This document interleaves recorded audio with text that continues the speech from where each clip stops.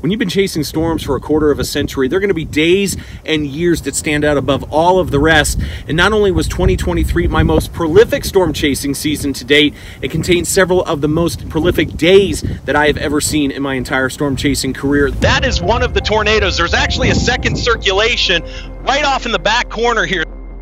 Right now, do not think the tornado itself is going to pose a risk to the folks in Akron. This storm, I'm not kidding you folks, has produced at least half a dozen tornadoes. Some of the more stunning video you're ever going to see. This incredible video captured by our own storm chaser and meteorologist, Tony Laubach. You're looking at an area of rotation. This is just to the north of Red Oak by about 5 or 6 miles. This is on the ground. You are seeing this live, folks. This is a very large tornado. This is northeast of Ottumwa, Iowa. It's right in front of us, dude. It's crossing the road right now. Right here in this parking lot of this shopping center, also got a flipped vehicle here. With those storms as they work their way in, and that's where we really think that window's going to start to open up. But you see the water coming up here behind me. This is some pretty good waves that are still going on. As I've been kind of waiting to get on air here, some of the loud thunder. You see the lightning behind me. We're on the west side of Pampa. This looked a lot worse a little bit earlier.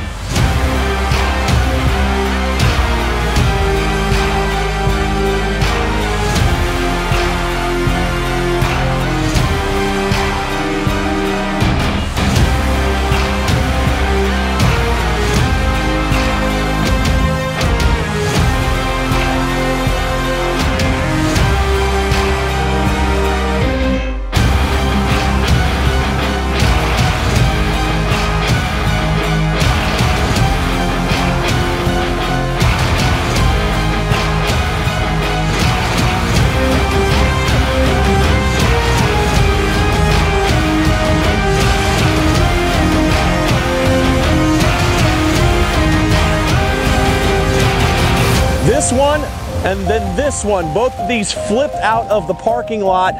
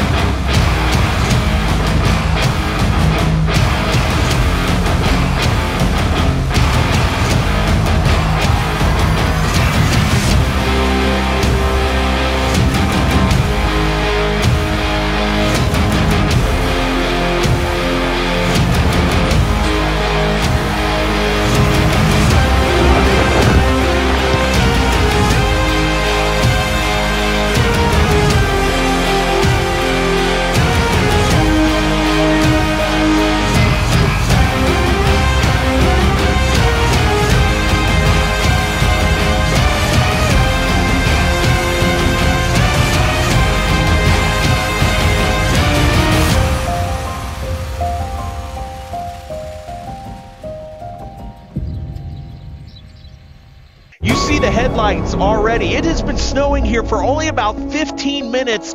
This is like pretty much what every parking lot has, with these mounds of snow. We're expecting I-25 in both directions, in and out of Casper, to reopen. Numerous slide-offs and wrecks all up and down the interstate.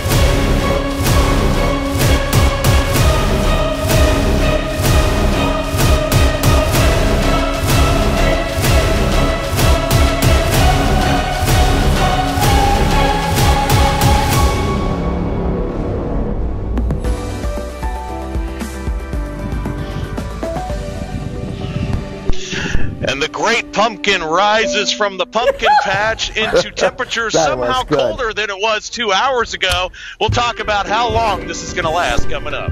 All the power, and I wore this shirt just with you in mind because I've got to maintain that great pumpkin legacy. I considered really selling it and coming out here in like a tank top with a little sun umbrella and sunglasses, and it's a little cold. Today, plenty of sunshine. The visibility is absolutely great. It is a very chilly day here at the beach in Colby. I think I'm going to go ahead and just enjoy a little bit of the snow. Okay, that was not as much snow as I hoped it would be. This is my cat Zipperfoot, who has endured 16 different daylight savings times with me. He is my 15-pound ball of fluff, and he is one of the chillest cats you will ever meet, except for right now because he realizes he's on TV. On the front side of these systems, a lot of times we're driving through very, very strong winds, and then especially in the early season coming back, sometimes we have to deal with blizzards on the backside. So these early season setups certainly make for an adventure all around the chase day itself. Is Sam Howell the man?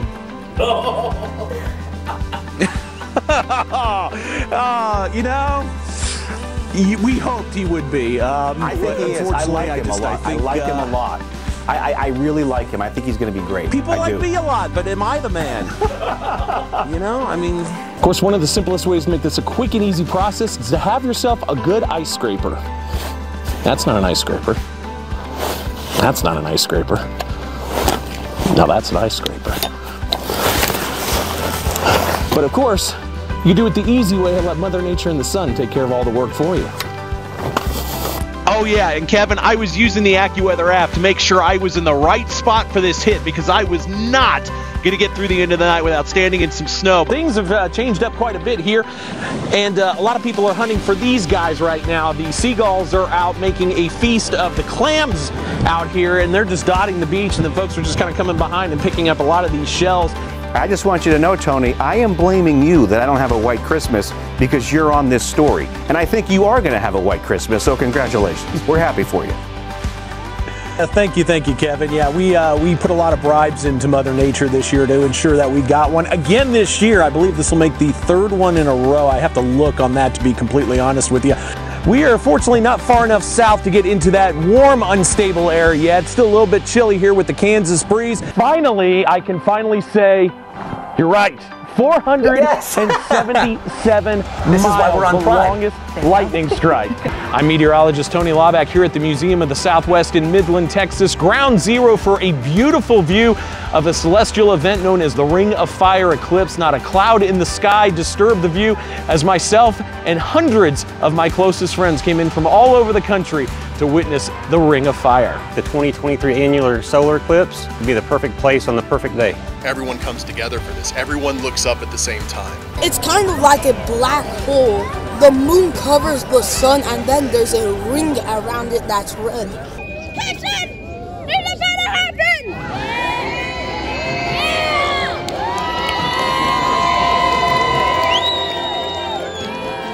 It's majestic. We're in awe. I think it's amazing. It's such a magical thing to experience. It's beautiful. Yeah, the experience was so good. Probably you'll see few of that in your lifetime. It was spectacular. It was beautiful. It was really cool. I loved it. Definitely a new experience, and I got to share it too with my 5-year-old boy this morning, so that was pretty special for me, you know, show him his first eclipse. I wish it lasted a little longer, but it was beautiful. It's just emotional. Brings you to tears. If you like this one, you got to go to the next one. If you look at the span of just the existence of the universe, what are the odds that we live in the perfect time for it to be visible at this moment, in this space, at this magnitude? So it'll be really cool to just at least have that experience, to see it and make the most of what we're able to see. And for AccuWeather, I'm meteorologist Tony Laubach.